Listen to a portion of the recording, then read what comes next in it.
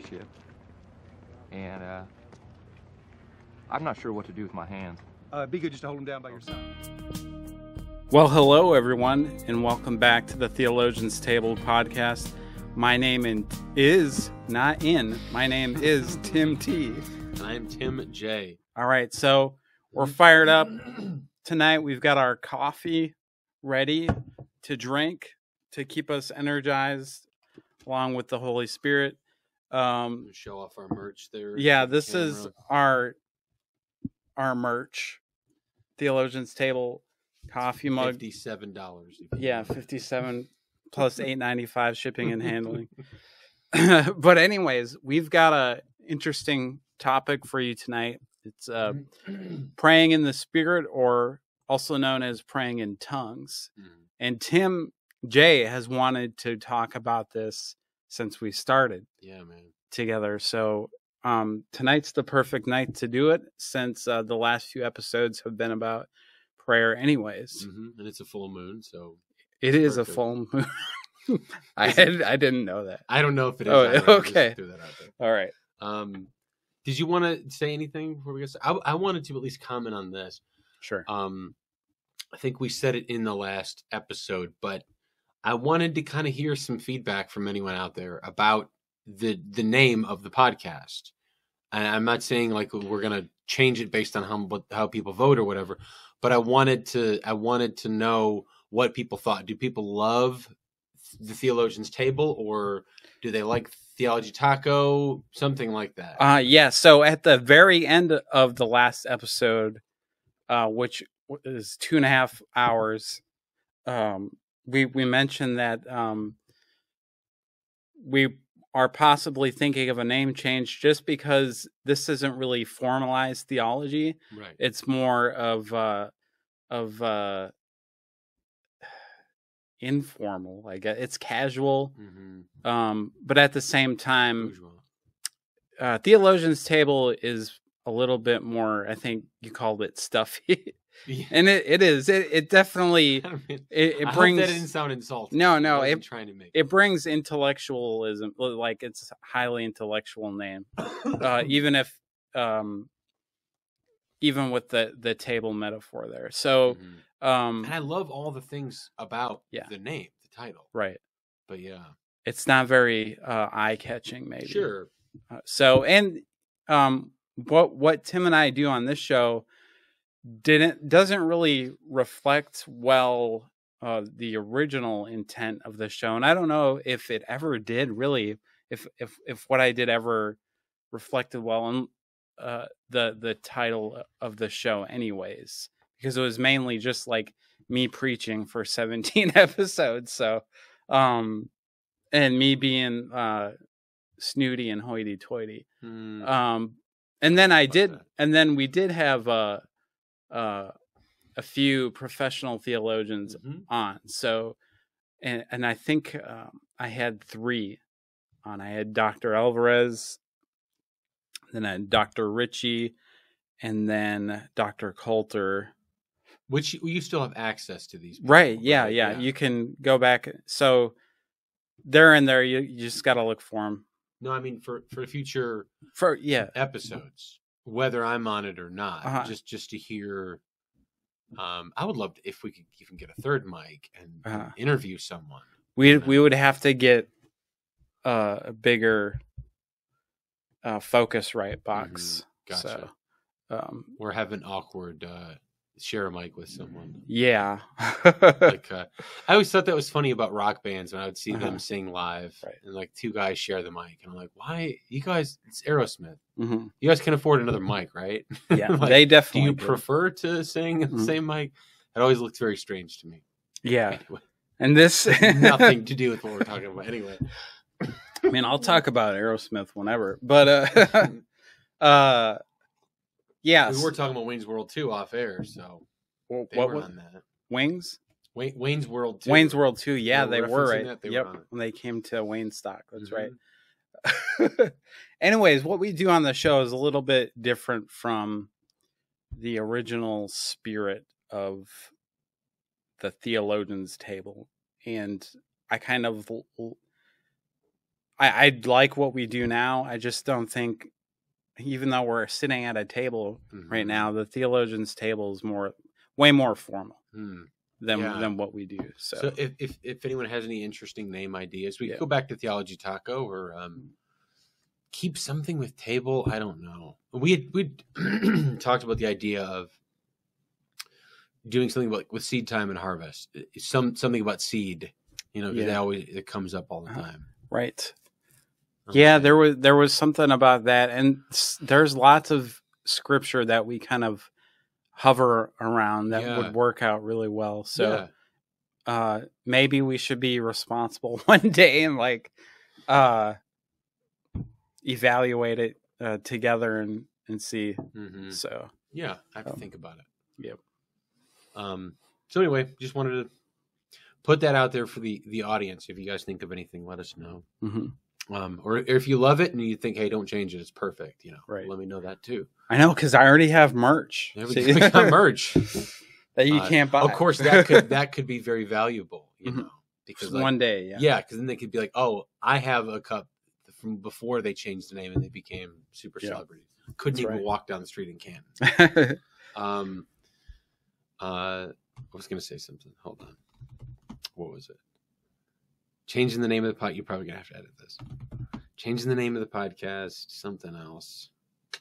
Oh, were you going to say something about do you say what your email address is where they reach us? Oh yeah. So usually I put it in the description of the show. It's theologytaco@gmail.com. So if you ever have a question, and heck, if you have a criticism too, you can always email us and state, ask or state whatever you want, what within reason. Let me put that addendum on there. Right. So. And we're not covering the cost of shipping. Let me just let you know that. Yeah. That either. This is an Amazon Prime, so. All right. Anyways, so you want to get into it? Yeah. Okay. Anything you want to talk about this week that happened? Anything? Before we get into the nitty gritty. Honestly, so like the only maybe not, because I've had to practice a lot of self-control. Sure. I don't know if we should even bring it up. Okay. And that wasn't where I was going. I was just thinking. You could have mentioned the dog. Right. We got a new dog. That's right. Go.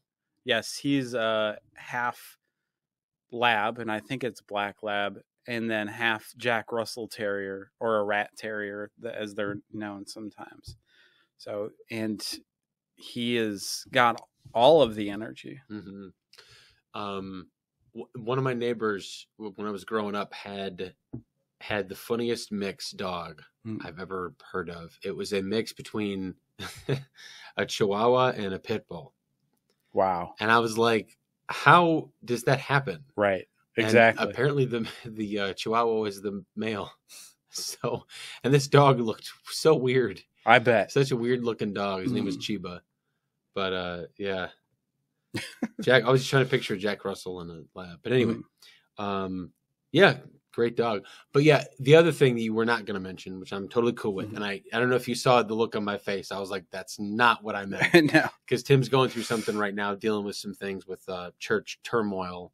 Not your personal, of a friend of yours. Yeah. And it's ugly and it's bad. And you almost didn't want to record because you had so much going on in your head.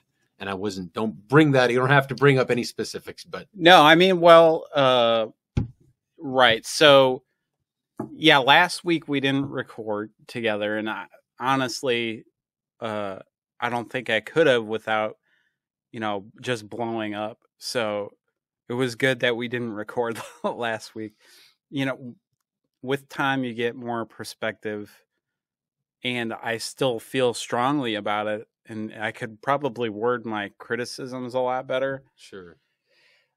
At the same time, the issue is so ugly that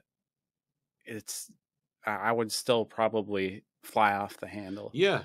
And let's see, it's May 31st, 2022. And if you're anybody who goes to church and pays attention to what's going on with the second largest denomination in the United States of Christianity, really? yes, Wow. then you know what I'm talking about. Yeah. So, Ugly stuff. yeah, really despicable and like just so let's Yeah. I didn't bring that up to get you to talk about it. I was just letting it because there was such a strong reaction. I didn't want everyone listening to be like, what is he talking about? Right. You know, it was not the dog, something else. But yeah. So, but we're here. We did finally get to sit down, and what are we talking about, man? So tonight we're talking, as we said a little bit ago, about speaking in tongues, or some people call it praying in the Spirit. You know, to me, it's the same thing. Yeah. And I am a Pentecostal, so I'm going to approach this from a Pentecostal perspective, and we obviously are known for speaking in tongues. Sure. And Tim, Jay, I mean, I've heard you speak in tongues, so I know you definitely believe it. I'm a full-on weirdo. Yeah. And so, yeah, we're saying that speaking in tongues is still a gift that is circulating in the church today. Gift is the word, man. Uh-huh. Gift Right. is the word. Yeah. So I think let's approach this from a personal, historical perspective first. Okay. Like your experiences with speaking in tongues, and where did you first hear it, and how did you come into it, and things like that. And I'll share mine as well. And then we'll get into the word. Right. So I have probably a very interesting perspective about praying in the Spirit, and I've talked to many people who are filled with the Holy Spirit and pray in tongues, with the evidence of praying in tongues. I think everyone I talk to can tell me when they first heard it, or when they were filled with the Spirit. I have no memory of either. I honestly don't remember when I was filled with the Holy Spirit, and I don't know what that means. I don't know if that means that it's just, I'm not going to say always something that I had, but if you grow up in an environment where it is, where that is a thing and it is heard, it's not a big deal to you. So maybe I just was filled with the Spirit, and it wasn't like an emotional thing. It wasn't. I've heard some people say that they've heard in the Spirit. It sounded like the roof was being ripped off of the building that they were in. It was such a loud sound, but it was just in their own heart, obviously. But and then like they heard a rushing wind, like in Acts 2, you see that, like they heard rushing wind, and they start being filled with the Spirit. And when I hear these stories, I've read a lot of them, and they're all just so great to hear the amazing experience that people have had with the Holy Spirit, and then they're filled with joy and they can't stop praying in tongues. I heard one guy said he prayed for like all night long. He couldn't stop, you know, and he was just so filled with joy, and it was like, it was an experience. And I'm like, man, that sounds great. I never had that. But so, yeah, the church I was raised in was, they taught tongues, you know, but it also, there was an order to it. Now we'll get more into that once we get into the word side of it. But because in 1 Corinthians, Paul lays out a ton about the order of how praying in tongues should be. So it wasn't just random people hopping up, praying in tongues all over the place, and it was chaos. It wasn't like that. You know, I've been to some churches where it's a little crazy, you know, or at least heard of a lot of these churches that are super weird, and it becomes more about them as a spotlight, you know, showing how gifted they are and weirding everyone out than it is the way Paul talks about it with tongues and then interpretation, you know. But by the way, if anyone is tired of me clearing my throat in the podcast, you're not alone. I hate it when I listen back to it and I'm like, maybe it's coffee. I don't know. I clear my throat all the time and it drives me nuts when I listen to it. I'm like, dude, you've got to find help. I usually try to edit it out, because I also the audio version, I edit out my ums and and long pauses, and I try to get your throat clearing or your nose noise. And even with all of that, I still hear it. But it's authentic, so we can't do that with the YouTube version because I'm not gonna edit it that much. Yeah, it's sure. a lot more work with the YouTube. Yeah, make it as easy as possible. Plus, I don't mind not editing, but yeah, I just remember Rush Limbaugh would always do that. You'd always hear the papers crumple and move all over, and he'd always do that all the time. You hear him sniffing, and it was funny. And one time, he even called attention to it. He's like, millennials don't like to hear all that noise all the time. He's like, apparently I do this, and he did it a bunch of times. And I was like, oh, stop!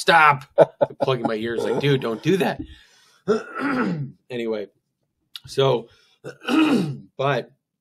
that was on a Sunday. There was an order to it. It was a structure to it. But if you were in our church, it's Faith Center. So if you were in our church, like in the leadership, so to speak, and if you went to a prayer meeting, it was like the way that we would do it was there was one mic, and you could not just go up and grab the mic and pray. Our pastor was like, no, I don't know what craziness you're bringing. So you can only get up and pray if you're approved. And so there was like certain leaders and pastors and people who were approved to pray. And if you wanted to, I think you had to go up and ask somebody, hey, can I pray? Yeah, that's smart. Yeah, that's smart. It is. I mean, telling you, our pastor was very smart on a lot of things. So it was like if you were in the audience or whatever, you were praying in the Spirit, kind of quietly to yourself, or even a little bit out so you could hear. It was audible, but you could still hear the person praying. So whoever had the mic kind of set the direction. Okay, everyone, we're going to pray for our nation. Specifically, we're praying for schools. We're praying for this. We're praying for that. And then this person speaks in English, and we're all praying in the Spirit at the same time. I can hear him. I'm in agreement. If you're not used to praying in tongues, that might sound strange, but I can pray in the Spirit and listen to what Tim is telling me at the same time, because I'm doing two different things. One is in my spirit. I'm not using my mind. And so that was kind of my experience. So in a sense, I was used to praying with people. And then when I realized that it was a rare thing to meet Christians who were comfortable with that, I would go to prayer meetings and it was dead silent all the time. Yeah. And my first reaction is like, this is a lifeless, and it's probably a little critical, but and I've come to be more respectful, but I've also come to just not go to those prayer meetings. Okay. Because it's just pointless to me. And I'm not saying that they're dead. It's not really a criticism. It's just I don't think well if it's completely silent. And I'm listening to this person pray, and I'm just like, I don't know what to do. Right. I just feel I feel like Ricky Bobby holding his hands up. Like, what do I do? Do I just sit quietly? And after a while, I'm just like, oh, I'm in my own head. I need to pray in the Spirit so I can get in the Spirit, and get out of my head.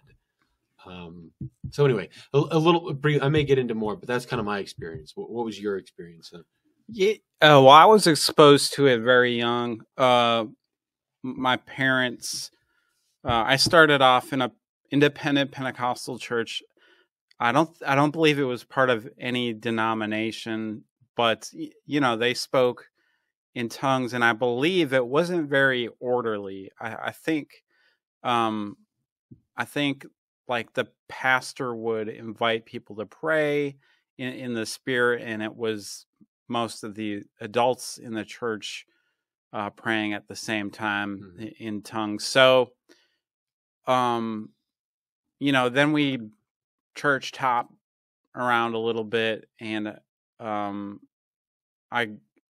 in my 20s, I always would think back on that experience when I was younger and wonder if the people were actually praying in tongues, or if they were faking it. And the reason why I say that is because when I read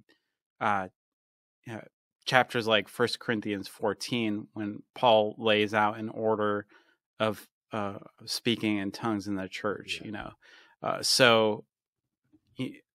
And I thought I interpreted that pretty black and white, and so then I started to question it in general, like the whole thing about speaking in tongues. So, and then in my early 30s, like I was 31 or something, I got baptized in the Spirit.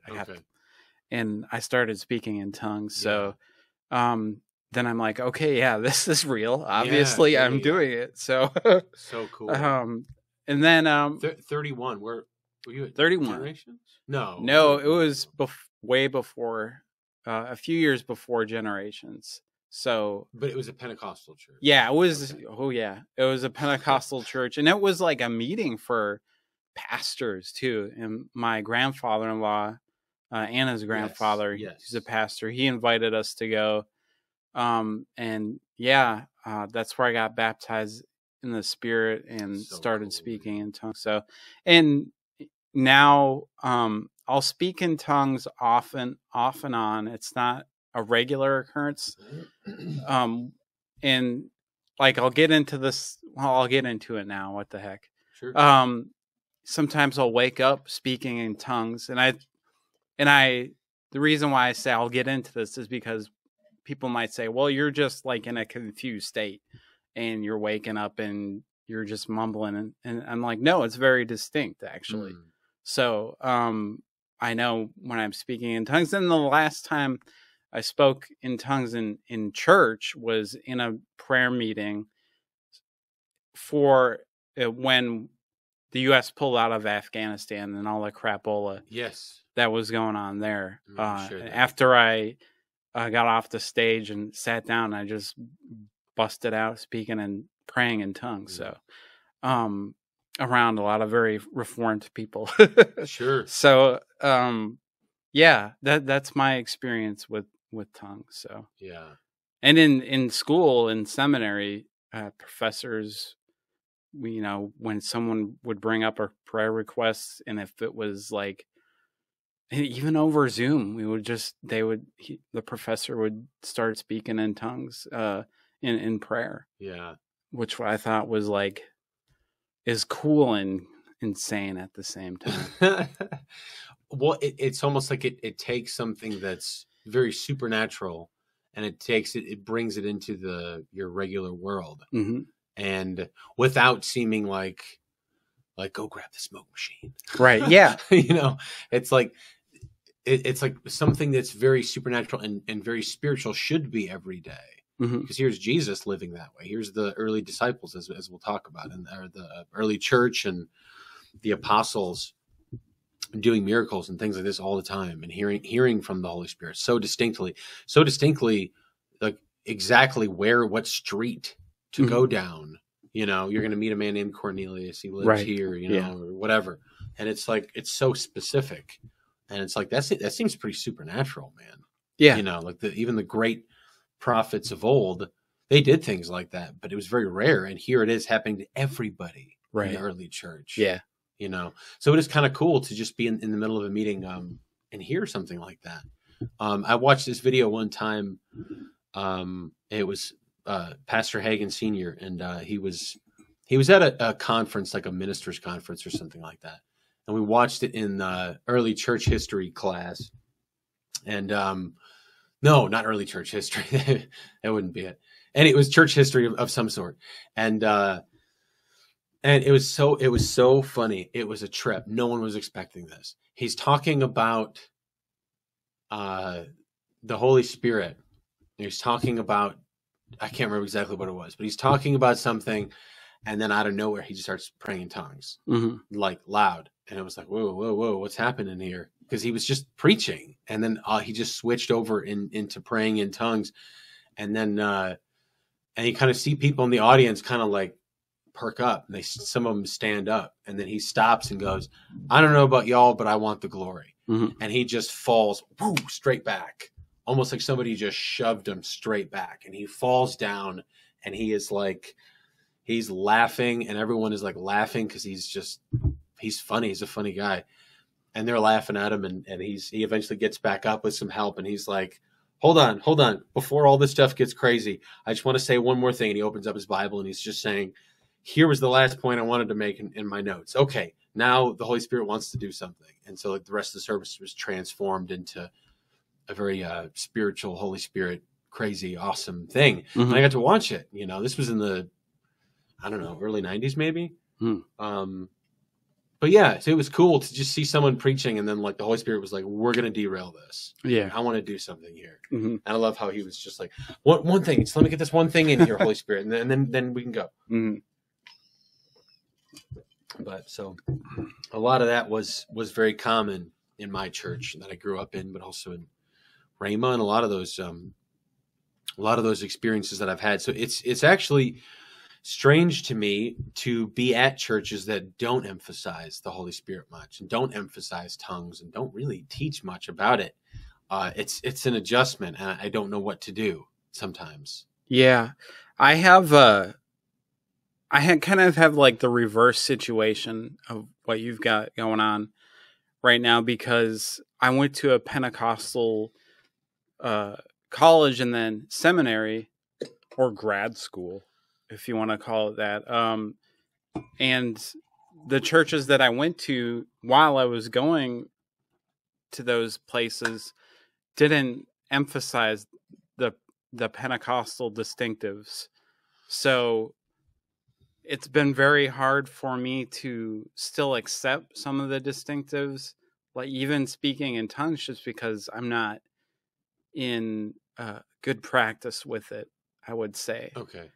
And it's weird for, hopefully this doesn't hurt anybody, it's weird for people it's weird for me to go to churches who are in a Pentecostal denomination and don't emphasize, spirit inspired worship or whatever. Sure. And, I believe God leads us to places for a reason. So I went to these churches because God led me there.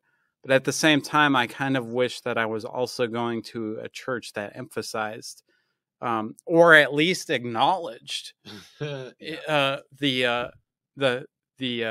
movement of the Holy Spirit in worship, from praise all the way through the end of the sermon, whatever.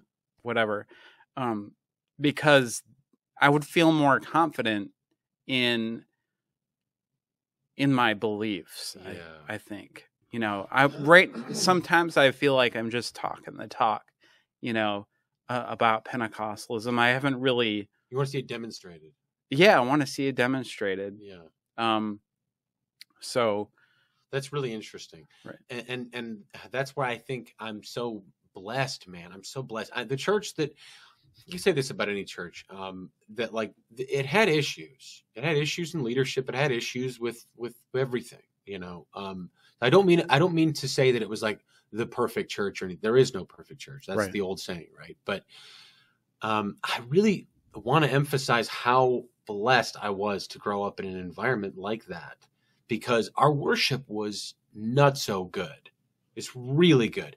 And when you're talking about spirit-inspired worship, a lot of the people on staff wrote their own music, and it was really good too. But there was always like, I'm not musical, so I don't know the terms, like an interlude maybe, where it's like verse, chorus, bridge, chorus, or, and somewhere in there, there's a moment where it's like no singing. And it's like just worship from your heart. We're going to linger in this place. We feel the Holy Spirit's here. Let's just linger here. And that was my everyday. Right. That's called a responsive segment. All right. Responsive segment it is. Whatever it was called. I know Hillsong did it a lot. Does it a lot. Yeah. And I love it, because it really is a moment where you can just say, like, I want to say, I get the words on the screen are good. I like that I can say them if I don't know what to say. But that's the moment where it's like, I just want to praise you. I want to talk to you and tell you how great you are, and be in worship. And man, that is a spiritual moment. And that was like in so many services I was in. And Sunday night, probably Faith Center too, but I was thinking at Rhema, that's where my wife and I, it was our favorite services, were the Sunday night services, because the associate pastors would speak. We had some great associate pastors. And but you knew if there was a moment of worship and there was there's about two pastors you knew that if the Holy Spirit was moving during worship, he would yield his time to speak, and it would just be an amazing worship service. Dean Tad, the dean of the students, Tad Gregorich, he was one of those that if you heard him heavily breathing on the mic because it was his turn to speak, but he was just like, like, let's just be in this. And we're like, yes, Tad, go for it, man. Go for it. And there was another guy, I think maybe Bill Ray too was another one.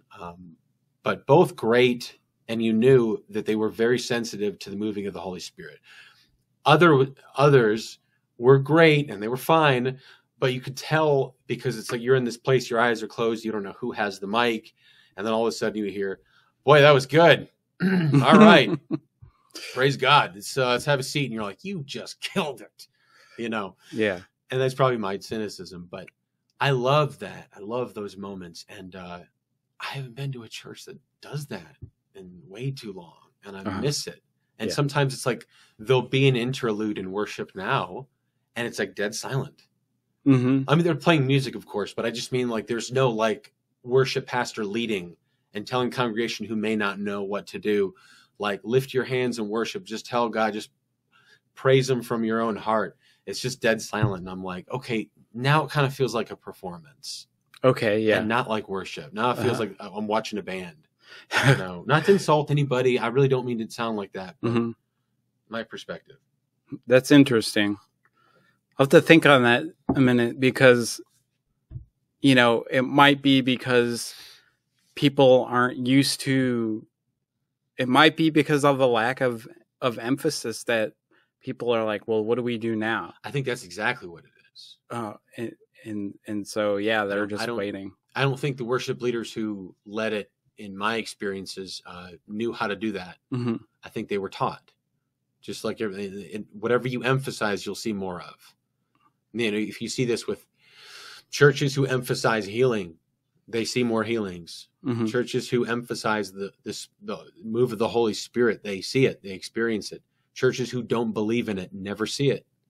Why is that? Is God just not moving? No, they're just not emphasizing it. God wants to. Yeah.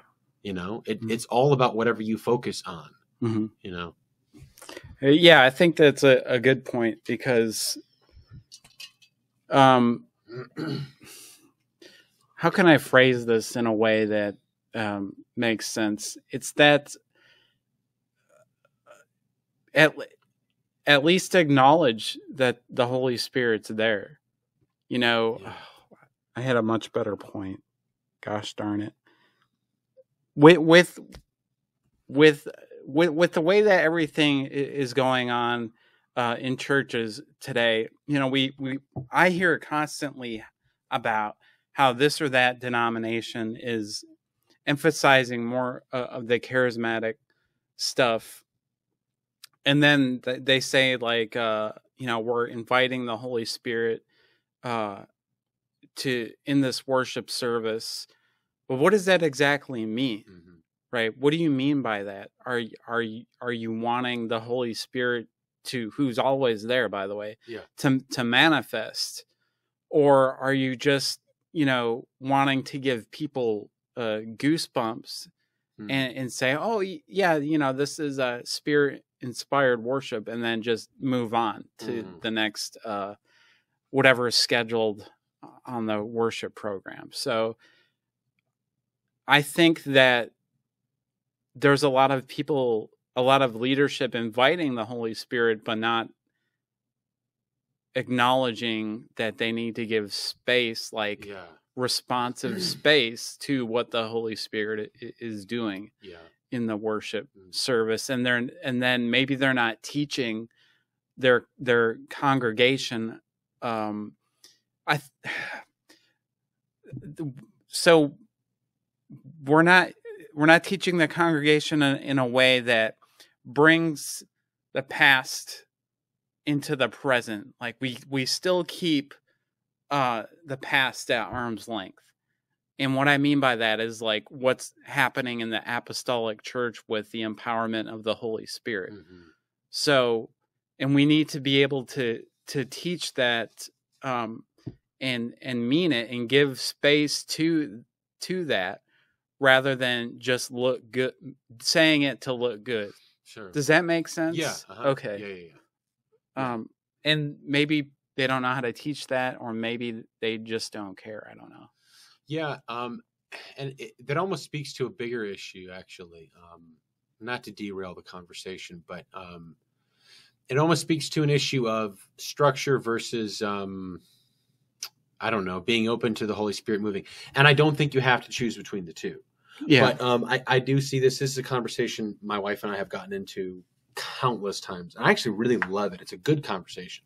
But it's the idea that our church is way too structured. Yeah. We start at this time, we're done at this time, the end. And maybe in some cases where it's like, okay, well, this service is done, but we have an 11 starting, so we kind of do have to be done at that time. Right. Fine. What about the second service? Are you open to maybe it going a little bit longer, worship going a little bit longer?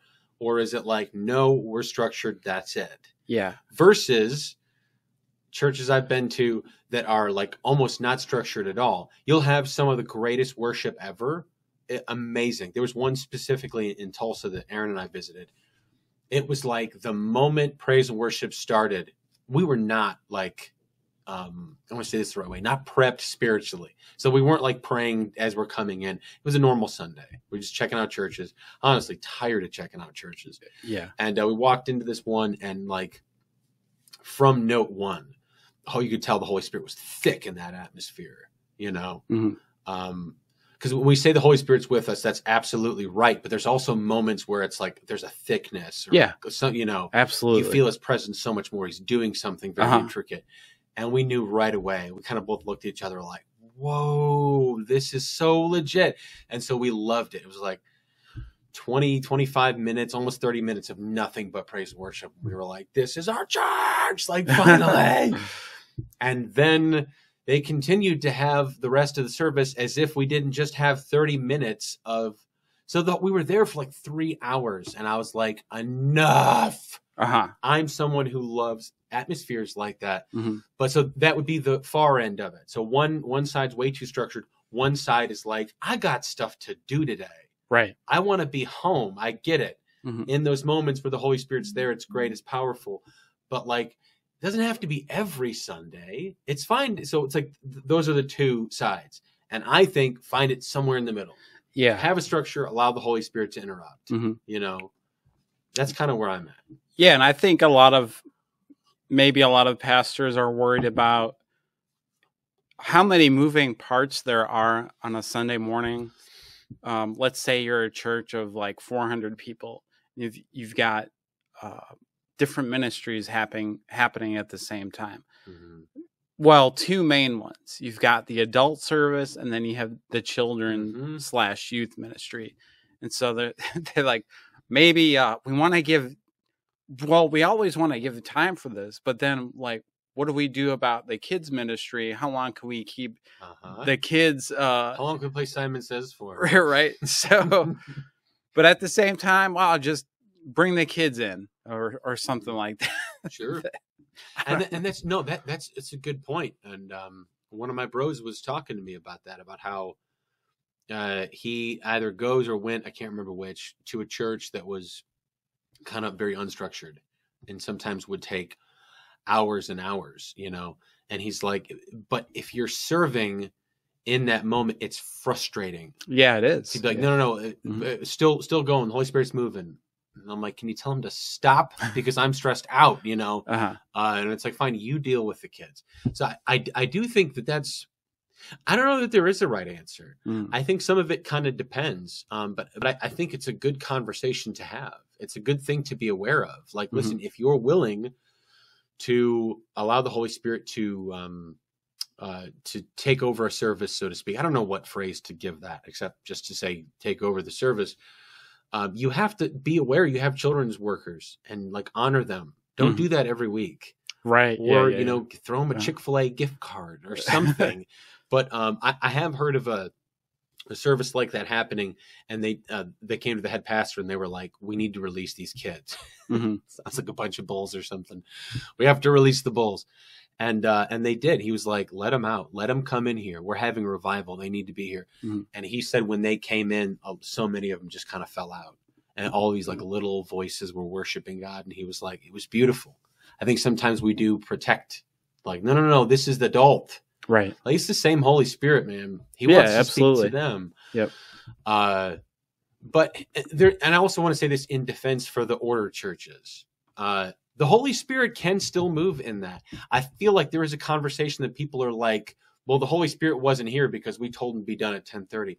No, everything God does is in order. There's a structure to the universe, to the earth. There's structure to everything. So it's fine to have structure in your service. I think you just need to make room, if you're not already, for him to move if necessary. But I think you can have an hour service and the Holy Spirit be there in worship, be there with the speaking. Yeah. You know? Yeah, and I think this opens a can of worms with me. Like, I think the Holy Spirit is definitely going to be present, especially in the preaching. And how I know that is when the sermon is relevant throughout the whole entire week. If you go, from Sunday to Sunday, and you're just still like thinking about what was preached like the whole week. Yeah.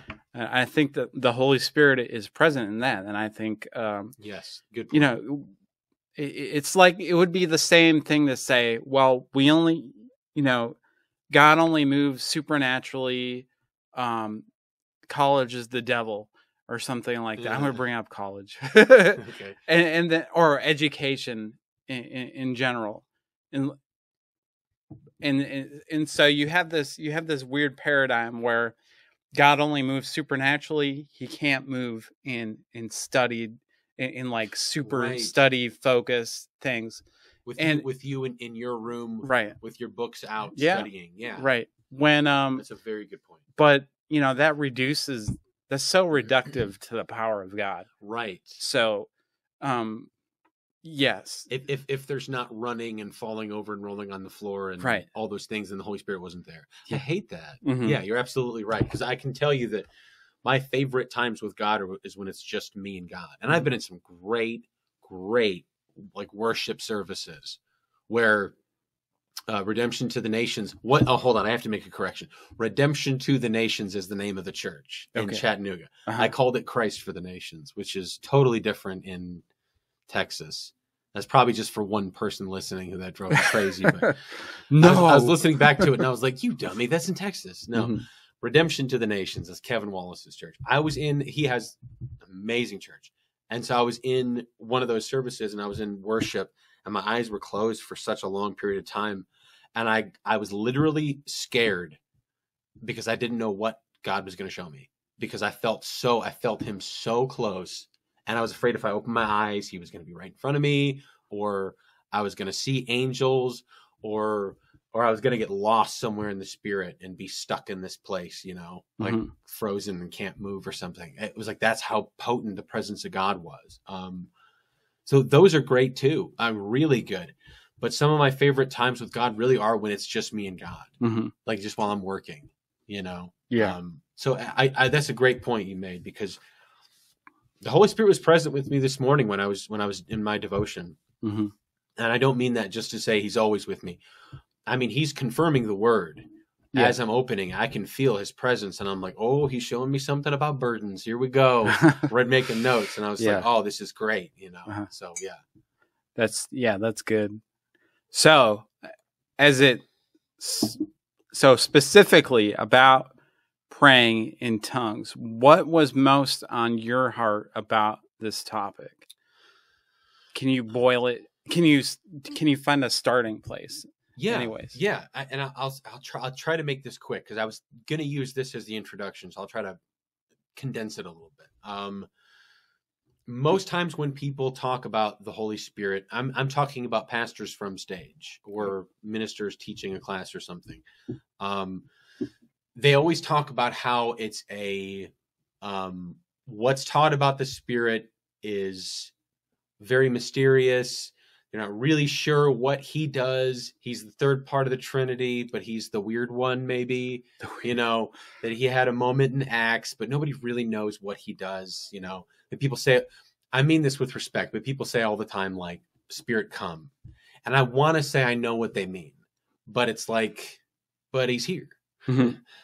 You know, Erin, my wife was at a worship thing, and she was one of the worship leaders. And the head pastor came after this amazing time of worship. He came up and he was like, I think we need to beg the Holy Spirit to come. And so like they all were begging, and she was like, this is stupid. No, he's here. Don't you feel it? Mm-hmm. Like maybe you need to beg that you have some sensitivity in your heart that you can sense it. How do you not notice that he's here? You know? But there is just that sense that there's not a lot of really good teaching on the Holy Spirit. I mean, I've heard a lot of good teaching, but I just mean maybe big church, a big C church, like as a whole. Okay. There's a lot of misconceptions.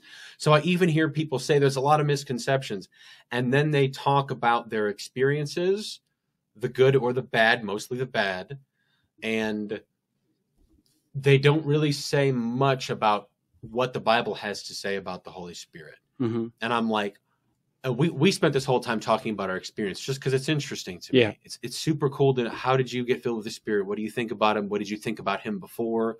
What do you think about him now? That's cool. But if you're teaching on the Holy Spirit, your experience is not only secondary, it's like far down the list of importance. Right. How do you teach on the Holy Spirit and not say what the Bible has to say about the Holy Spirit? Yeah.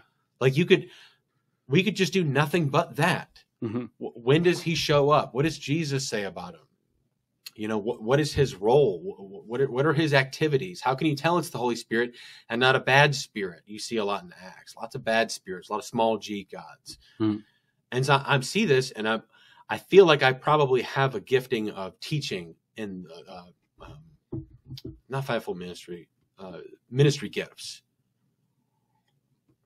The reason I think that is because every time I hear someone try to describe something about the Holy Spirit, and I'm like, who cares? Who cares? Who cares? They're going through the list. You know, this person was praying for me, and then he made a cow sound, and then other people were making pig sounds and chicken sounds. And I'm like, who cares about what you saw? What does Jesus say about the Spirit of truth? Uh-huh. I'm not saying don't talk about your experiences. I'm saying like, that's not first on the list. You know, right. What does the Bible say? So this is something that was drilled into us big time at Rhema, is that they were always like, you have to bring it back to the Word. Because there's some crazy doctrines out there. Mm-hmm. Like, bring it back to the Word. If you can't really back it up with at least 2 scriptures, sometimes 3, and certainly context matters, what dispensation of God's grace was in operation at that time, meaning like in the old, before the law, during the law, now that we're under grace, the church is under a period of grace. As Paul said, we're not under the law. That context is important. So that's kind of what I want to get into now, if you're cool with that. Yeah. But we could switch it though. What about it to you is interesting?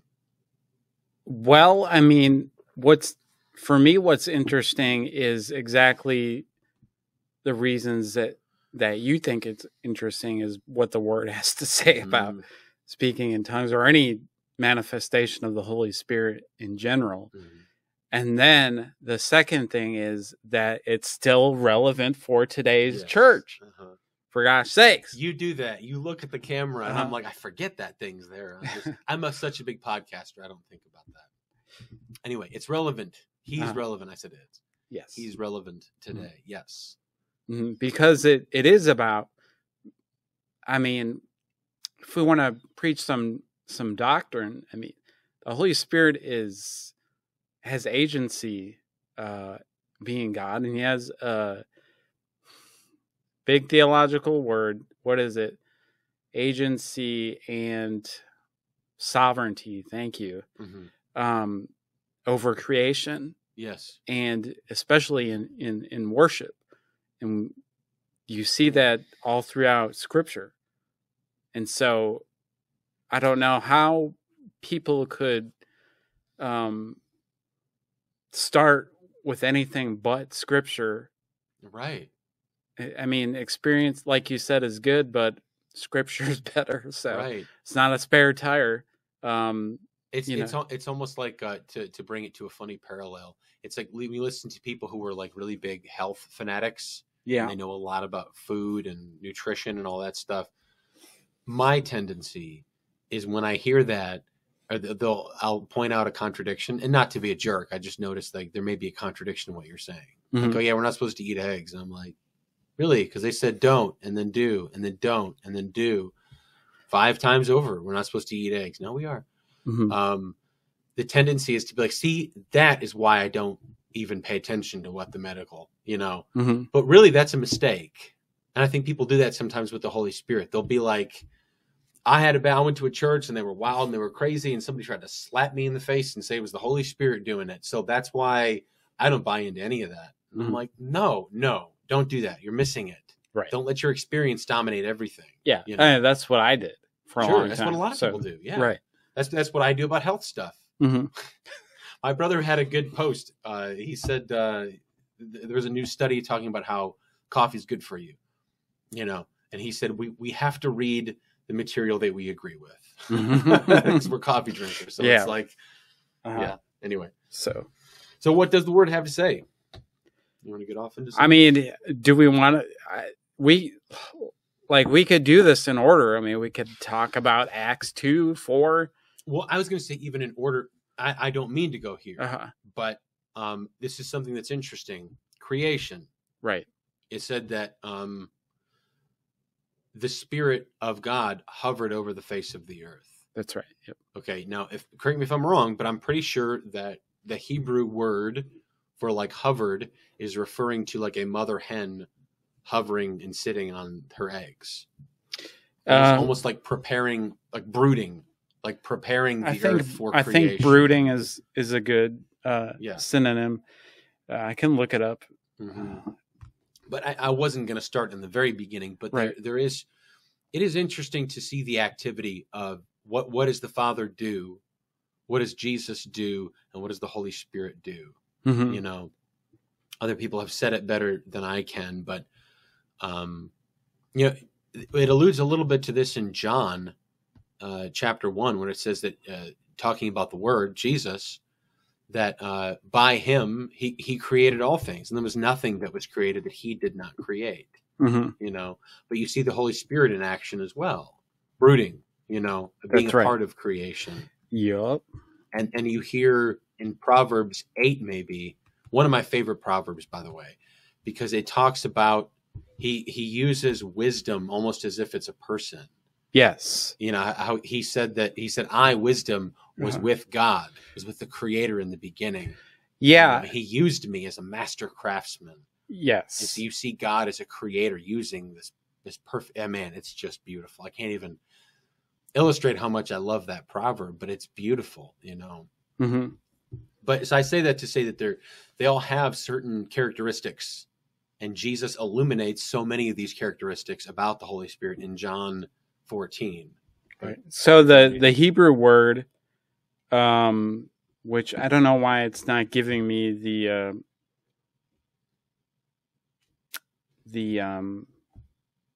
it's unpronounceable. I can't pronounce that word. What are the letters anyway? RHP. Where's hovering? Come on. I was going to take a stab at it, but I'm not going to. I have to put my headphones on for a second. Mm-hmm. So you can hear it. Yeah. Rahaf. Rahaf. That sounds very. All right. So it means to Jewish. Tremble, flutter, hovering over the face of the waters. And if you want to get theological about that, water in Old Testament Hebrew theology, it means chaos. Yeah. So the universe existed in chaos. Mm-hmm. Spirit was hovering over that and eventually brings order to it. That's right. So through bara is creation. Did God create the chaos? That's a good question, right? I mean, I don't want to go here. Right. Let's talk about tongues. It's interesting. I love hearing people's theories of creation. Mm-hmm. Young earth, old earth, So I love hearing so much about that. I don't know that I care. It's interesting to me. And some things are really important doctrinally that we have to keep straight doctrinally. Right. But, if it's just a theory, I'll listen to it. But right. Anyway, so I was going to go here unless you had. No, go. Please go. Okay. Go ahead. Okay. So this is I'm pretty sure this is one of the first times that Jesus ever refers to the Holy Spirit. We're in John chapter 14, verse starting in 16. I'll probably go up a little bit here. Jesus is talking to his disciples. This is toward the end here. I know John's not in chronological order, but he talks to them about so many of these amazing, John 14, 15, 16, 17 are powerhouse chapters. They're so good and so meaty. And I cannot get through one chapter in a week, because there's just so much meat in each of these. But so here he's talking to his disciples, and it's always important to kind of know a timeline, because what Jesus said in the beginning is true, but what he said in the end is urgent. It's all true. He's the light. He's the truth. In him, there is no darkness. But at the same time, when you hear him repeating things, that means that's important. Right. When you hear him toward the end, what's the last thing he says? Boy, that's really important. That's very urgent. So I think this is toward the end, when he starts explaining to them about how he's going to leave. He wants to give them hope. So what did I say? Okay, so for 13. So he's saying, and whatever you ask in my name, that I will do, that the Father may be glorified in the Son. So you see, and so many other places here, you see such a unity between Father, Son, and Spirit. Such perfect unity. 14. If you ask anything in my name, I will do it. If you love me, keep my commandments, and I will pray to the Father, and he will give you another helper, that he may abide with you forever. The Spirit of truth, whom the world cannot receive, because it neither sees him nor knows him. But you know him, for he dwells with you, and he will be in you. He's giving them hope, and he continues, I will not leave you as orphans. I will come to you a little while longer, and you will see me no more, but you will see me. So just to kind of break that one down, what does the word helper mean? Do you know? What's the Greek word? In the Greek word, the paraclete. Paraclete. Yeah. So that's a big one. That's a big one. So here he is saying, I will pray to the Father, and he will give you a helper, a paraclete, and he may abide with you forever. So he abides with you. The word paraclete has 7 different meanings. And they're not 7 different meanings. It's almost like, if I'm saying this right, it's like all of them are applicable. Yeah. It's not just like... So are you saying that it's a multifaceted word? That's a $2 word. Okay. Yeah. So I don't have all 7 with me right now, but I can take a stab at I'll try to see if I can get at least close to 7. So it means helper, literally, someone who helps. It is a teacher, an advocate, a standby. I love that one. Standby. That's 4. Comforter. Yes, because he even says so he comforts. Fantastic. You got another one? No. He's a comforter, advocate, standby. I feel like the people who know this are going to freak out right now. Yeah, but it's easy for them because they're not doing this on the spot. And I normally am prepared. I just wasn't sure that we were recording tonight. So for those of you who are like, this guy's never prepared. We got 5 of them. 5 out of 7. Yeah, that's not bad. Right? But there's some other ones. Maybe intercessor? Definitely intercessor. Okay. But so every one of these words really means something. So this is Jesus saying, I'm giving you someone who who's going to intercede for you, who's going to comfort you when you're mourning, who's going to be a standby. And I love the way that sounds, standby. It almost means like he's standing right next to you, just saying, hey, you need help? You need help? I'm here for you, man. What can I help you with? Yeah. Who's here to teach you all things. How stupid do I feel half the time? I need someone to teach me everything, Advocate. He advocates for me. He helps me. That's a big word. I'm stopping there for a reason. It doesn't just mean, yeah, he helps me, sure. No, he helps you in everything in your life. And there's another, I'll get to it here. Hold on. There's another one in 1426. This is probably where it's at. He says, but the helper or the paraclete, the Holy Spirit, whom the Father will send in my name. So will send, has not been sent yet at this time. Mm-hmm. He will teach you all things and bring to your remembrance all things that I said to you. So it's another thing. You say teacher, that sounds good. But here he says he will teach you all things. Uh-huh. He's going to teach you everything, anything you want to know, you know, and so here's an example. This is kind of what I mean by all things. So I found myself in a situation a few years ago where I had a Subaru and something happened to it, and I had to buy a part and try to fix it myself. Now I have some automotive experience, but I'm no mechanic. I'm just not. And Subaru is stupid. So they have the engine, which is a Boxster or a Boxer engine, which means it's flat. It's not a V. So it's all, the pistons go like that instead of like a V. So they're flat. And they throw every other part on top of that engine. Mm-hmm. So if you were trying to get to the engine, it almost makes more sense to go from the bottom. Yeah. You know, which the frame's in the way. So I say all that to say it's a nightmare. Everything is just compiled and compacted into one tiny spot. And so if you're trying to do one thing, you got to take 7 things off to get to it. And so I was in that place, and I've been working on it for far too long, and was very frustrated. My wife was out there, and she was like, can I help you? And I was like, I don't know. You can try. I got this bolt. This would make more sense in video, but like I'm trying to like get my hand here so I can move it up and then twist to the right, and that's where the hole is. So you've twisted your arm into a painful spot, and you have no more strength left in your fingers. Probably because you don't have blood flow going to your fingers. Yeah. And you still have to try to thread that bolt to get it in. And so that's what I was doing. And I was so frustrated, I may have lost control a little bit. And in that moment, I felt the Holy Spirit, here's that standby, say to me, you haven't asked me anything yet. Right. And I was just like, I didn't know you were still here because I didn't think you hung around when people dropped the F-bomb. If I can be real.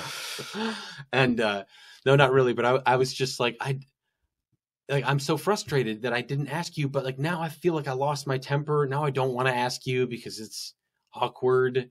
And so I was just like, all right, I'm going to have to humble myself here. Mm-hmm. I need your help. How do I get this? And I'm telling you, it wasn't like a open vision. It wasn't like I had this mystical, foggy thing happen. But in my mind, I just had an image because I'm facing the car, messing with this stupid bolt. And I had this image of me with my back to the car, reaching like this behind me. Mm-hmm. And I had that, and I was like, that's the dumbest. No, I'm like, I face forward when I do things. I know how to get my hand in here. And I was just like, this is dumb. And I don't know if this is the Holy Spirit, but I'll just try it. Because what do you have to lose? And I did. I faced the other way, and I found my arm got in so much easier. Mm-hmm. I something about the way my arm was positioning wasn't working. And it was like, I got it right in. And I started to screw it. And Erin had her back to me, and I was like, I got it. And she was like, you're kidding me. And I was like, I got it. The Holy Spirit knows what he's doing. He's really smart. He's really smart. He's really smart. Yeah. And that's kind of that idea. Now that's a funny illustration, but I'm telling you, that's how he wants to teach you all things. If you can humble yourself and ask him, I don't understand math. I don't understand whatever this is. I need your help. And he doesn't just do it for you. He gives you the wisdom so that you can do it. Mm-hmm. You know, he wants to partner with you in whatever you're doing, whether it be ministry, you know, or trying to fix the car. I think sometimes people take the practical out of God, and they're like, yeah, well, that's church stuff. And it's like, no, the Holy Spirit literally knows everything. You understand? He knows everything. Yeah. I want help in everything because I feel like I'm stupid in everything. Mm-hmm. So I need a good teacher. Right. Yeah, that. I mean, I've had similar experiences like that where when I was working for a company that sold toner and like big office printers and stuff. I was in charge of, I would have to go out and perform maintenance on them. And they didn't train you. They handed you a manual or that made you download one on your phone, and you were expected to do it. And I'm like, this is craziness. Mm-hmm. What kind of business model is this? And so just because that, I'm like, I don't have a mechanical mind. I'm not a mechanical engineer or whatever. Mm-hmm. And so the only thing that I could do was pray about it. I'm like, this is my job. This is how I support my family. And so God, please help me with this. And he did. And it extended not just to that, but I was able to install 3 ceiling fans in my house because of that. All right. Without any tutorials. So it was weird. That's crazy. Yeah. That translated. Right. And, since then, I've learned just to, ask God, to teach me, just to be with me in any situation that I'm foreign mm-hmm. to. Yeah. And that includes writing papers. Sure. So sometimes, like, wouldn't say that, I don't know what I'm doing, but sometimes, like, it feels like when I'm writing the paper, not somebody else is writing for me, but somebody is with me writing the paper. Like, and I don't mean beside me, I mean within me. Yeah. And so, and that might sound weird, but the Holy Spirit is said to be inside us. So that shouldn't be weird. So I think going back to your point about the Holy Spirit being smart, Dallas Willard in his book, The Divine Conspiracy, says that we should think of God being smart because he is the one who created the universe in the first place. So to teach, God can literally teach you anything. I was listening to a scientist talk one time about how complex the atom is. And he was referring to Charles Darwin, and he was saying his understanding of the atom at that time was well advanced to what the scientific world understood. And the person asked him, he's like, well, what did Darwin know then, like, compared to what we know now about the atom?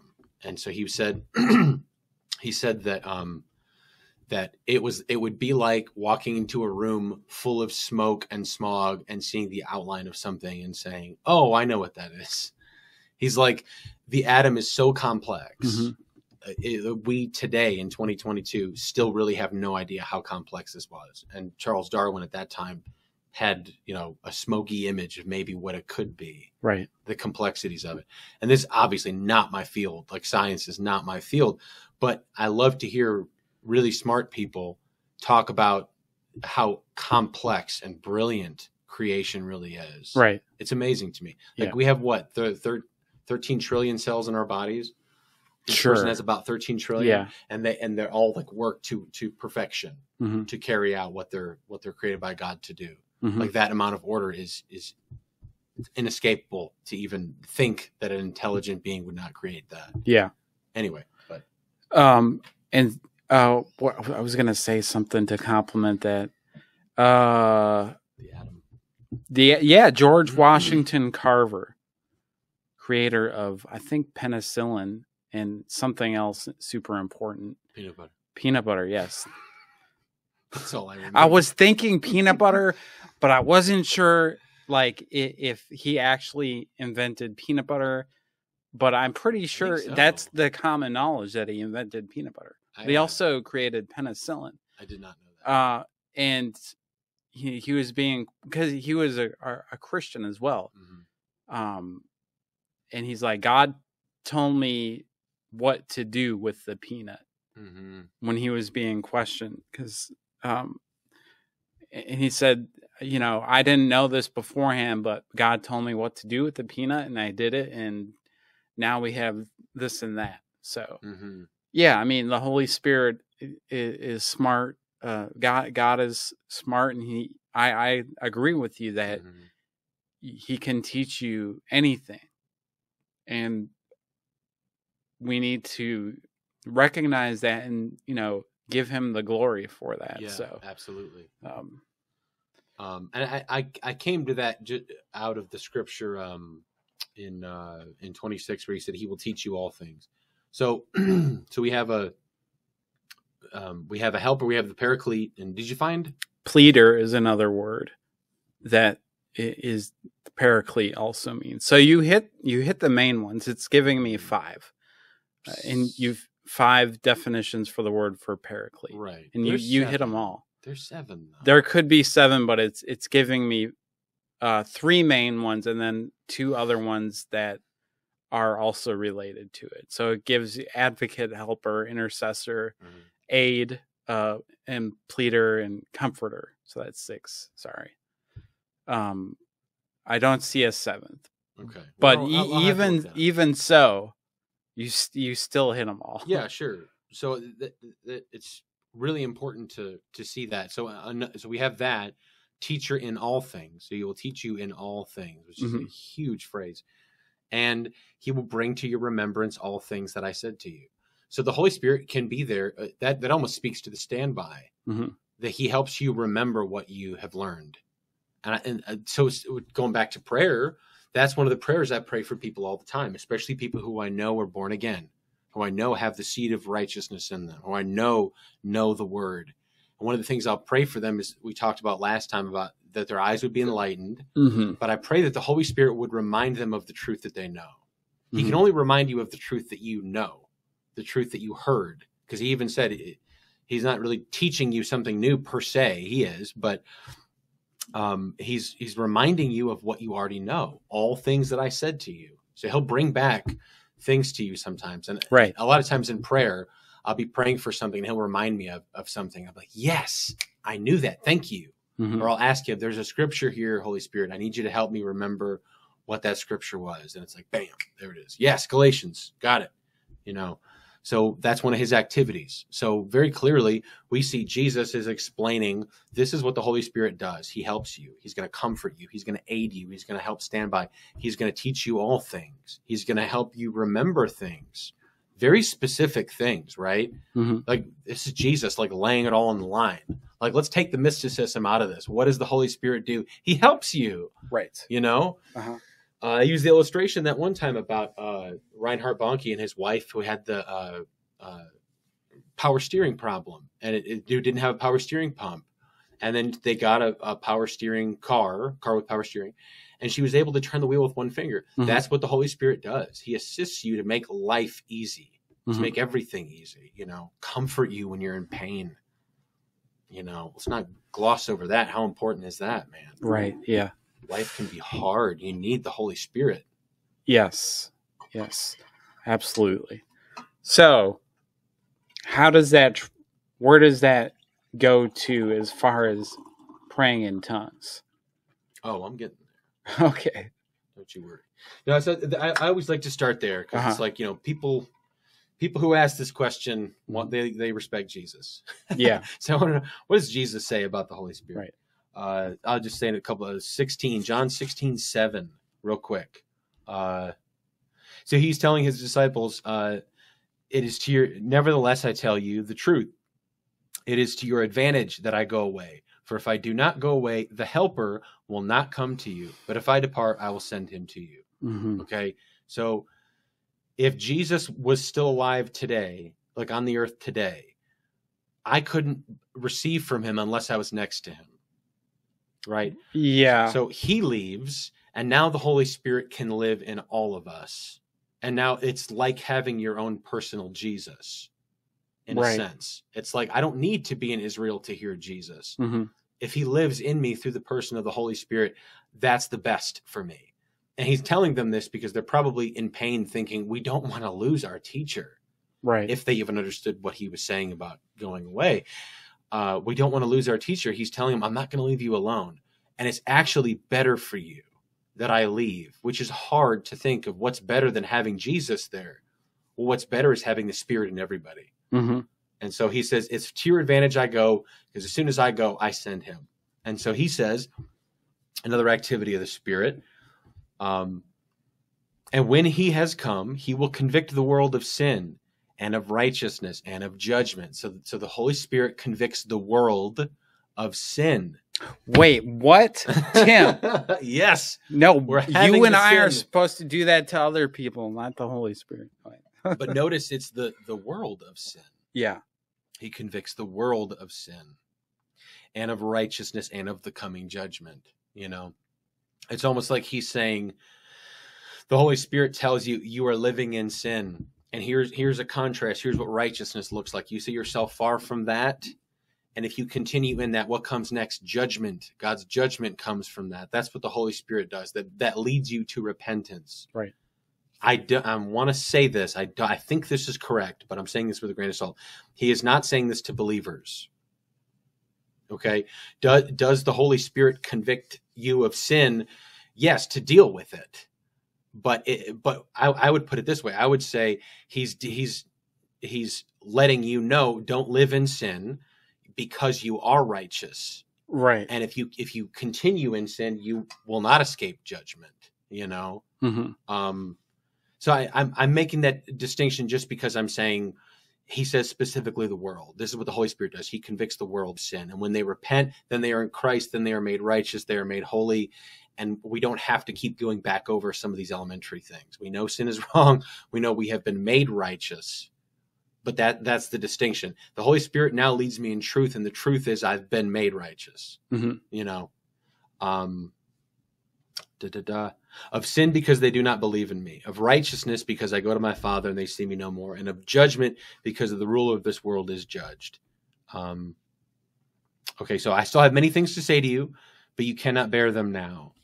However, when he, the Spirit of truth, has come, he will guide you into all truth. He will not speak on his own authority, but whatever he hears, he will speak, and he will tell you of things to come. Mm-hmm. Just so specific. Takes all of the cloud mysticism out of it, you know? Why did I freak out at that? Because I love that. I love the fact that it's like he leads you in truth. That means you can trust him. He's not going to speak lies to you, you know? I don't mean to get political, but I have, this is the only thing that's coming to my mind right now. Like when I think of when Fauci was like, you don't need masks, you know, it's fine. And then to come to find out, he said, well, I just said that because I didn't want everyone to buy masks in the medical field, not to have anything. It's like, so you lied because you were hiding maybe a good agenda, maybe. It's almost like the end justifies the means sort of thinking. And I say that to say that the Holy Spirit's not going to do that. He's going to speak the truth, the whole truth. He's not going to withhold things from you. Right. He's so trustworthy. That's good to know. He loves truth. He is the Spirit of truth. He does not speak on his own authority. God's not going to tell you something. The Holy Spirit's going to be like, I know God said that, but you don't know him like I know him. He's having a hard day. They're in perfect unity, in perfect harmony. They harmonize perfectly with each other. That's an important thing to know about the Holy Spirit. It's almost like all three persons of the Godhead have one will. It's almost like that. Yeah. And so, gosh, these things seem simple and elementary, but I'm telling you, most people can't even tell you where this is in Scripture. You could ask them, tell me some characteristics about the Holy Spirit. And you'd be like, oh, doesn't he yell and scream and punch people? And, you know, it's like, really, they just bring up some crazy Pentecostal thing. It's like, well, what does Jesus say about the Holy Spirit? Most people couldn't tell you. And he shows you things to come.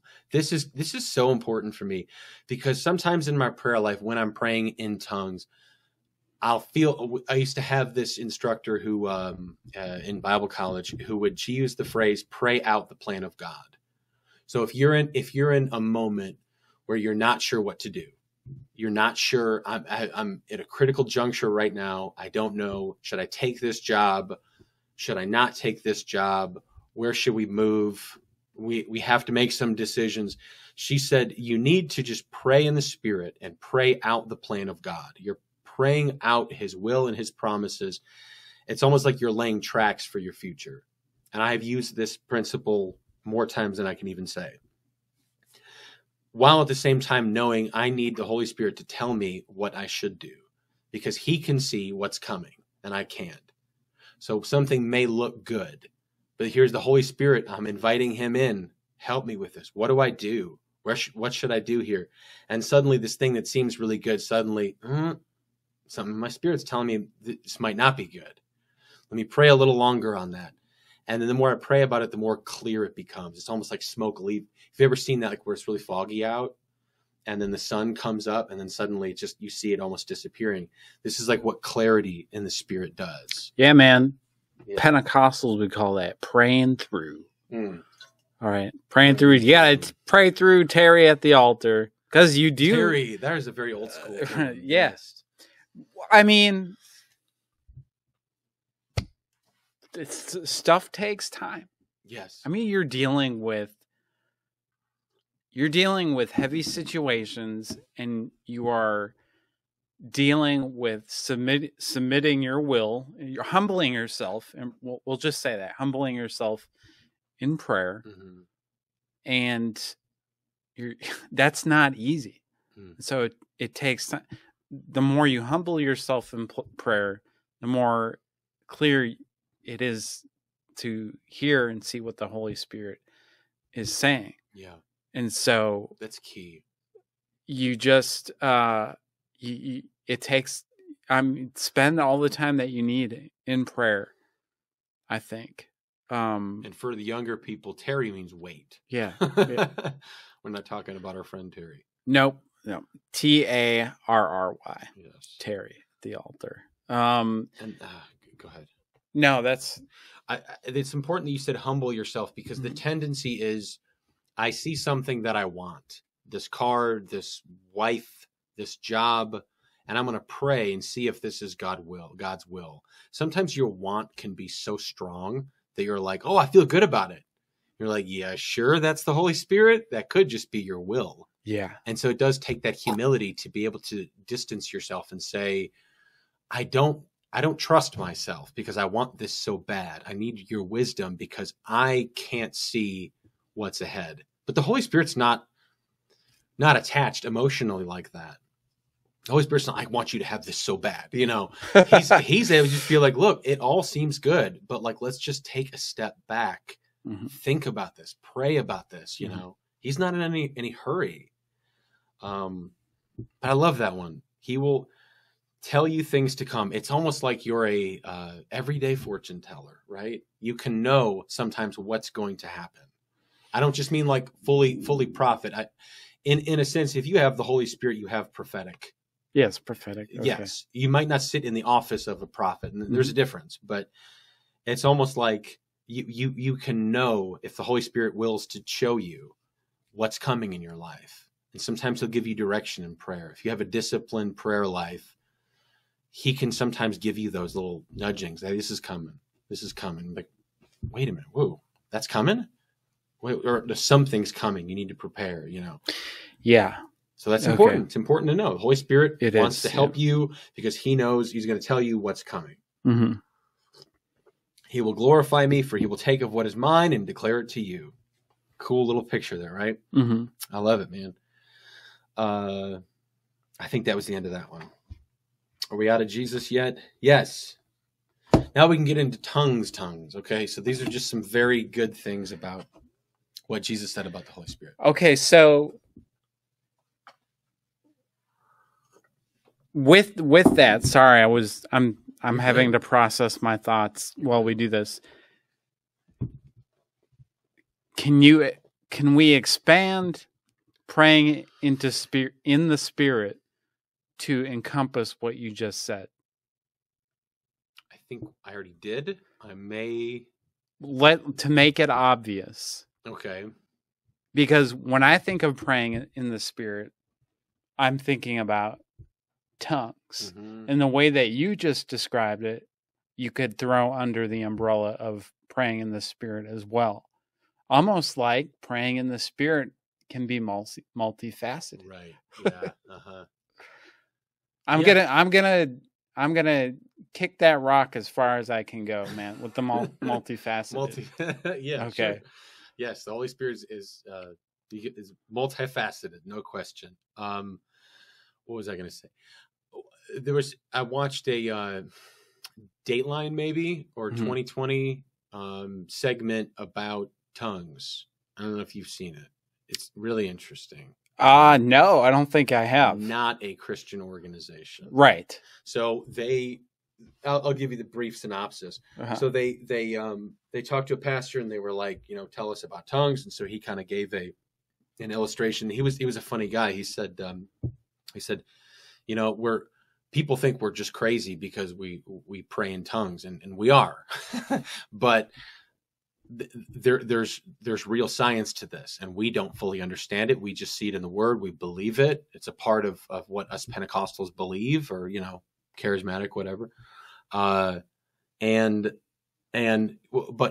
we'll see what you guys have to say about this. And so they interviewed a bunch of people, and then they put obviously, when it comes to science, once again, not my field, but they put something on their, maybe it was put them in a CAT scan, maybe, or something like that, mm-hmm.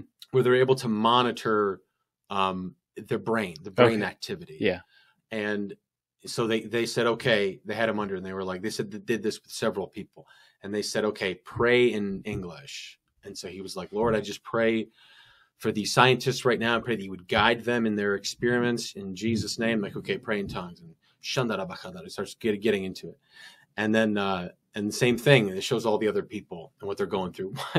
One woman was like, almost like falling out in the spirit. She was holding on to her medical IV or whatever it was. And she was just like, woo! Like, it was just powerful for her.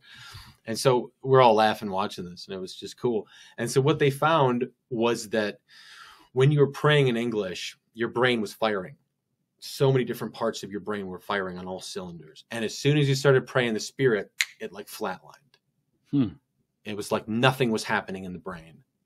And that's interesting because what Paul says in 1 Corinthians 14, is that right? He does bring up tongues. Yeah. Yes. He talks a lot about tongues. The entire thing is almost about tongues. Mm-hmm. What he says is that when I pray in an unknown tongue, my spirit prayeth, but my knowledge is unfruitful. Yeah. So what I mean is that, like, when you're praying, this is your heavenly language. It's a communication between you and God. And it sounds like you have no idea what I'm saying in the natural. So you're not using your natural mind. You're using like your spiritual mind, so to speak. And so that's why your natural mind is not doing much. You're praying with the Spirit. You're almost able to bypass this hindrance called your brain. Let's bypass that so that I can hear from the Holy Spirit. And I thought that was just really cool that, like, science proved Scripture, Yeah. That there is the natural mind, the way this seems right to man, your natural brain. God uses that, absolutely. Mm-hmm. But when you're talking about spiritual things, sometimes you have to use what's called, like, Paul refers to as the spirit of your mind. Mm-hmm. It's still your mind, but it's not your brain. It's it's the intelligence of the Spirit, which is spiritual, which is not natural, which is why your natural mind is almost doing nothing. Yeah. So that was that, and we can get more into that, of course. Dr. Tony Richie, who's been on the podcast before, talks a little bit this in a paper called Transposition of Tongues. And that paper has that title because C.S. Lewis had a sermon called Transposition, all about talking in tongues. It was like 1944, then it was published in 1949. But anyways, it's all about so you just brought up that you have to use your spiritual mind. Mm-hmm. Your physical mind has limitations. Yeah. Right. And so in Romans 8:26 and 27, maybe, it talks about we don't always know how to pray. We're limited. Yes. We're very limited. And so it's frustrating because there's just the stuff that you feel in your spirit, or even in your heart. Let's get holistic and just your being. Yeah. Okay. And you don't know how to say it. and so the Spirit intercedes for you. And so that's an allusion to speaking in tongues. It's what he called an implicit allusion to speaking in tongues. And because this heavenly gift, which is beyond comprehension to our physical mind, is being not funneled, but I can't remember how he says it, but it's being gifted to us, and we can't intelligibly recognize what it is, so we speak it in tongues. Yes. And that is a process called transposition, when a higher reality is moved to a lower reality, and we're the lower reality. Sure. Sure. And so that's like a philosophical, scientific, but also theological way to think about tongues, because we're speaking in a language that we don't know. Right. And so there's something going on there, and that is what the Spirit is doing. Yeah. And so and that's huge. And I was going to get into Romans 8 eventually, now that you said it, I might as well say it. That is a huge thing. So recently there was the Texas school shooting. Right. Okay. There's so much heartache and so much pain and so much. I hate when everyone makes everything political. Yeah. I feel like we can't agree on anything.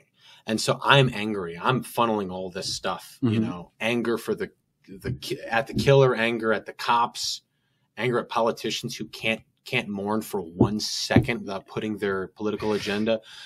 So I'm dealing with a lot. And I'm telling you, I relied, and I don't know if he'll ever listen to this, but shout out to Chad Hampton, one of my friends. He posted that the scripture you just said in Romans 8, maybe 26.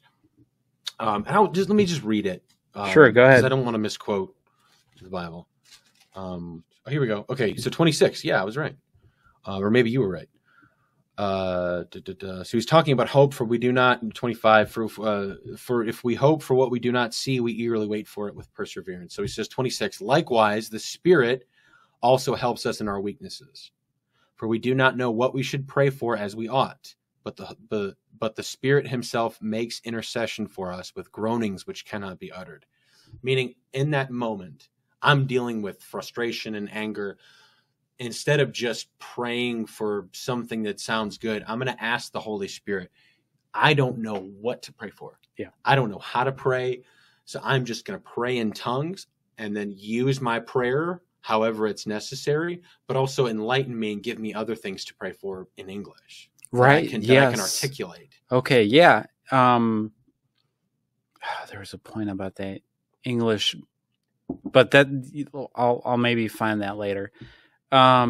So yes, so let's stay on this Romans issue. Let me bring out what transposition actually means. So it says here in the paper, I'm reading from Dr. Richie's paper about C.S. Lewis and in transposition. He says C.S. Lewis suggests that our emotional life is more complex than our sensations. So we have the sensations, which are our physical feelings, but our emotional life is way more complex than just sensations. Sure. Okay, and thereby we're forced to use a lower medium to express higher experiences. So we're forced to use a lower medium. So our sensations are a lower medium that is expressing a complex, higher experience of our emotional life. Okay. And he says that even to the point of having to use the same sensations for a variety of experiences. So let's talk about goosebumps. You can experience goosebumps when you're scared, when you're happy, when all of these emotions, even cold, even cold. Yeah. So, and so this is an adaptation from a richer to a poorer medium.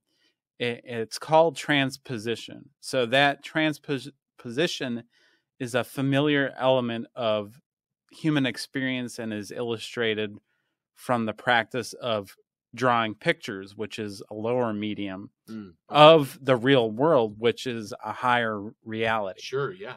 Okay, in order to experience the grander reality. So, knowing the higher reality is necessary for properly understanding the lower form used to express it. So, I think what he's saying here is, we have to know God in order to properly understand what the heck is going on in these lower experiences we're talking about. Speaking in tongues, and but speaking in tongues is a holy thing, but speaking is sort of a lower reality. In that, well, I would almost say it's almost like you're trying to articulate something that is way too complex for you to understand. Right. It's hard to do that. So you just find whatever words that you have. Right. So, you one must not look at a drawing and conclude it is reality, and that no three-dimensional reality exists. Right. Yeah. So the concept of symbolism is inadequate to explain this phenomenon, since the picture really does not participate in the reality it portrays. Therefore, a sacramental understanding is preferable to the merely symbolic. Okay. So think of tongues sacramentally rather than symbolic. And then, so that's what transposition in tongues is. It's tongues isn't gobbledygook. It's right. He's saying, no, this is a higher reality being communicated in a lower expression, I guess. Yeah. But it's a complete mystery to us. Yes. But it is a heavenly language. It is, right. Yeah. Right. And it's not just us repeating, I don't know, the same word right. again and again and again.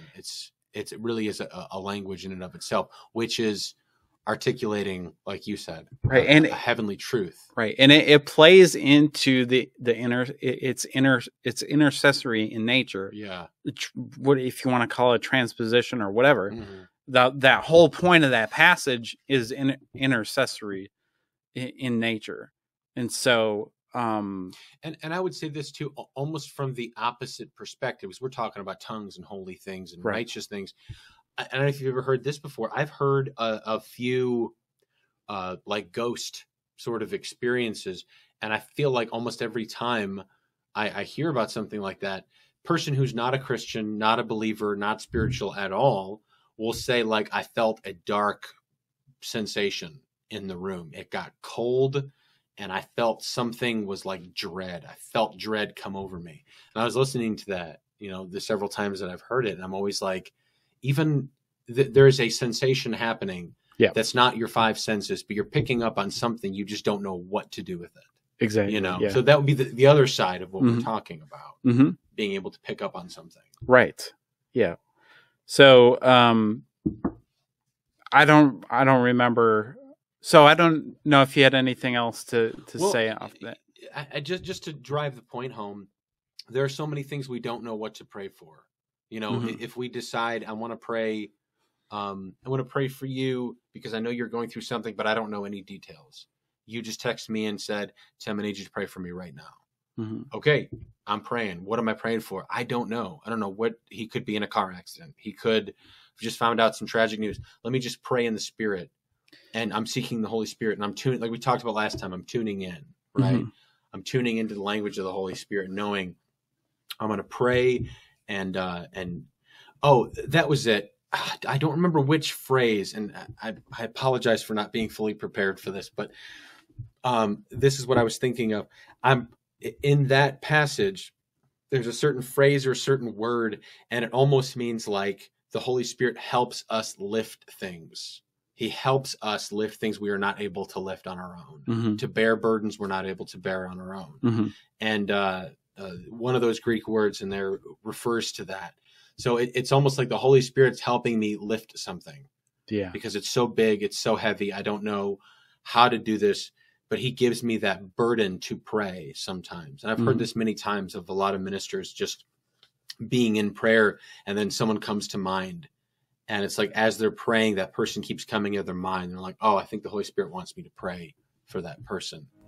And then in that time, a heavy burden starts to fall on them, where it's like, oh, that person's going through something right now. I got to pray for them. And then come to find out later, that person was almost in a car accident and almost died. You know, I've heard that like with my father-in-law, literally. Mm-hmm. So the Holy Spirit helps us with when we don't know what to pray for, and he helps us lift and carry burdens. Yeah. You know, lift off of, or, you know, to carry a heavy burden you may be carrying. Right.